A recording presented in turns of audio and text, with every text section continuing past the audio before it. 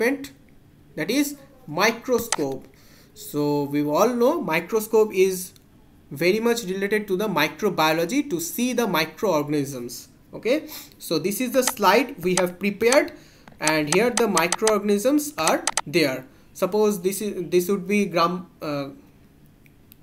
staining or acid first staining. So suppose this is the slide preparation, and now we have to take it and pour it, or we have to hold it here in the mechanical stage that is the slide holder. Okay, and in a microscope, three types of lens, in a compound microscope, three type of lens are there. These are the ocular lens, that is the ocular lens or eyepiece.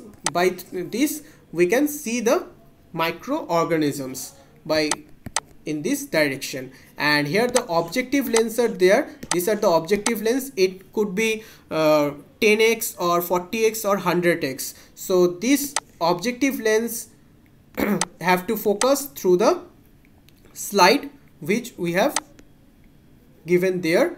And here another lens is there, that is the condenser lens. So condenser lens, the work of the condenser lens, the role of the condenser lens is to collect all the lights. This is the light source. All the light have to collect in this condenser, and they have to condense all the light so that a particular resolution of the picture we will get here through this objective lens, and we will see in the ocular lens. Okay, so another component, that is the coarse adjustment and fine object adjustment, is there to focus the picture of the microorganisms or slide. Okay, so this is the microscope, and here also we can see the picture of the focused slide in our computer, and we can capture the documents what we have seen.